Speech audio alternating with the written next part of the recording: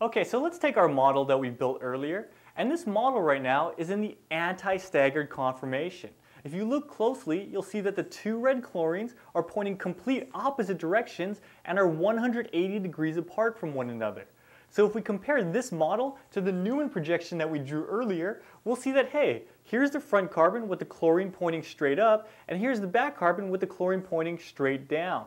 Oh, and check this out, you guys. I used white bonds for atoms coming off the front carbon, and green bonds for atoms coming off the back carbon, so that it's easier for you to see exactly which bonds we're going to be rotating, okay? So cool, this is the anti-staggered conformation. Let's see how this thing turns into the gauche staggered conformation. And remember, all you do to get from the anti-conformation to the gauche is just rotate the back carbon 120 degrees, all right? So leave this front carbon alone. Don't touch the front carbon. Just rotate the back carbon 120 degrees, okay? So hey, you're going to see these green bonds being rotated, rotate, rotate, rotate, rotate, rotate. And once they hit 120 degrees, then bam, that's the gauche staggered conformation. And now you can see that this chlorine is getting a little bit closer to this chlorine. They're starting to invade each other's space, but the bonds and atoms are still staggered, okay? So this is the gauche staggered conformation. And hey, remember you guys, I chose to rotate this thing clockwise in this example, but we could have also just as well rotated this thing counterclockwise, like that, and you still would end up with a gauche staggered conformation, okay? But I just wanted to keep things consistent with how we drew them on the board up here, right? Because we rotated this chlorine, or the back carbon, 120 degrees clockwise. That's how this chlorine ended up in this position, okay? If you would have rotated this thing counterclockwise, this chlorine would have ended up in this position, all right? Okay, so now let's see how we go from our gauche staggered conformation to the eclipsed conformation. And remember, all you're going to be doing is just rotating the back carbon. Still don't touch this front carbon, okay? So we're going to rotate this back carbon 60 degrees so that this back chlorine will now be directly aligned with the front chlorine, okay? So, hey, let's rotate, rotate, rotate, rotate, rotate until this back chlorine is completely eclipsed by this front chlorine. And cool, you guys, this is how this turns into the eclipsed conformation. And dang, now these chlorines are really in each other's faces. They're really repelling each other, making this the most high energy, unstable conformation. Oh, but one more thing to note here is that I've shown you only one eclipsed conformation. This was the fully eclipsed conformation. There are other possible eclipsed conformations, but this one that I showed you is the highest in energy because the two largest substituents are directly overlapping. They're eclipsing each other and causing this to have the greatest repulsion. Other possible eclipsed conformations occur when bonds and atoms are overlapping, such as this and also like this. Okay?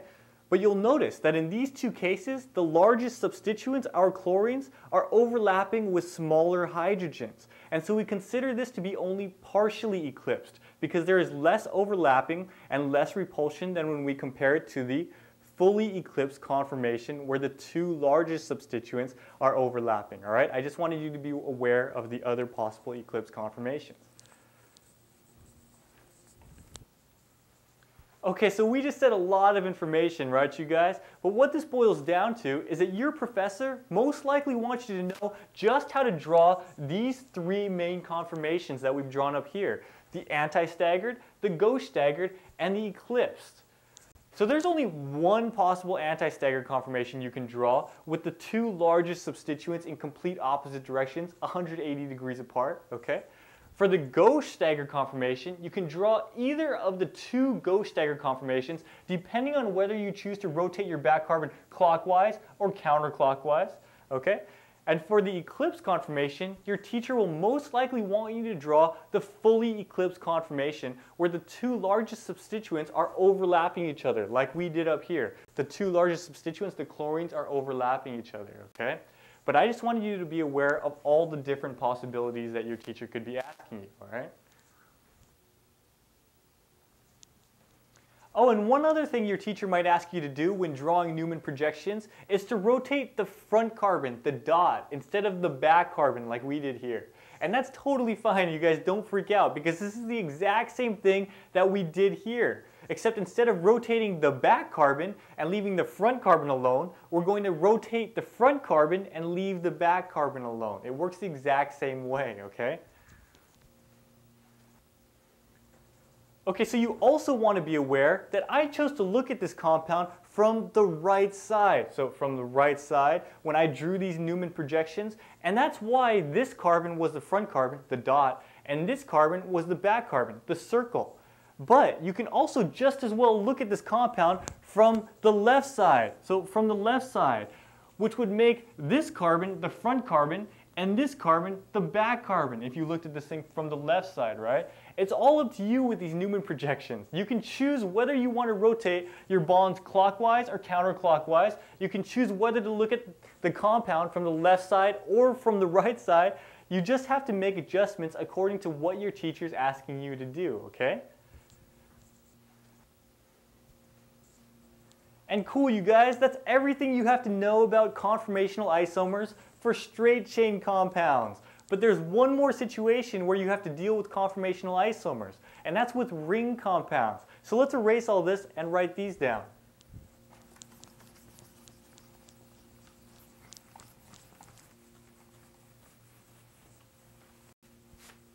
Okay, you guys, so just to recap, we're talking about the three types of isomers a compound can have. The first type was constitutional isomers, and these differed in connectivity. The second type of isomer were conformational isomers, and these differed in how their bonds were rotated, okay, different conformations. There were two situations where you have conformational isomers, straight chain compounds that we just talked about. These could either be in anti-staggered, gauche staggered, or eclipsed conformations. And now the second situation where you have conformational isomers is with rings, okay? So that's what we're talking about right now. Okay, so for ring compounds, you have two types of conformational relationships. A compound can either be planar versus puckered, or it can be axial versus equatorial. The planar versus puckered relationship deals with how the ring itself is shaped. The axial versus equatorial relationship deals with how substituents on the ring are oriented. Okay, so hey, let's get these two relationships down. And let's start out with the planar versus puckered relationship first. Okay, so this first type of relationship deals with rings that are in a planar, two-dimensional conformation, so planar 2D conformation versus a ring in a puckered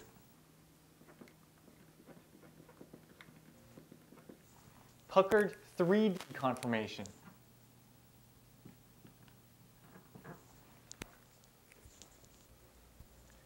And go ahead and put in brackets right next to this ring shape, because this deals with how the ring itself is shaped. And a ring can either be in a 2D planar conformation or in a 3D puckered conformation, okay?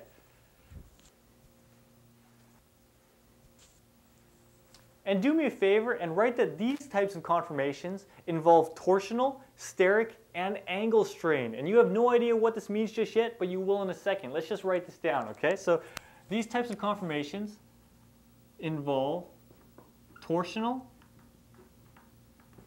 and steric strain, just like we saw with the straight chain compounds. But hey, now with rings, we also add another type of strain, which is angle strain.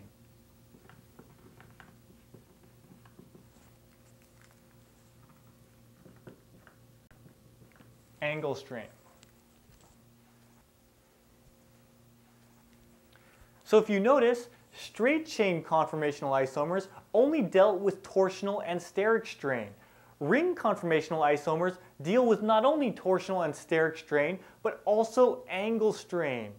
One thing to mention here though is that even though there are three types of strain that determine a ring's conformation, the type of strain that has the biggest impact is torsional strain. Okay, so therefore a ring always favors the conformation with the lowest torsional strain. So let's write this down. Okay, so the type of strain that has the biggest impact on a ring shape is torsional strain.